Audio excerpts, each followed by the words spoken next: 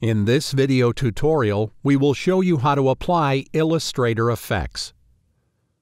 Launch Adobe Illustrator.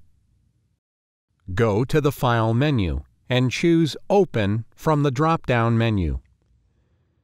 In the appeared window, select the file you want to edit and press Open. Go to the Effect menu and choose any effect from the drop-down menu. For example, select the Blur effect and choose Radial Blur from the submenu. In the appeared window, set the effect properties and press the OK button. Then go to the Window menu and choose the Appearance option.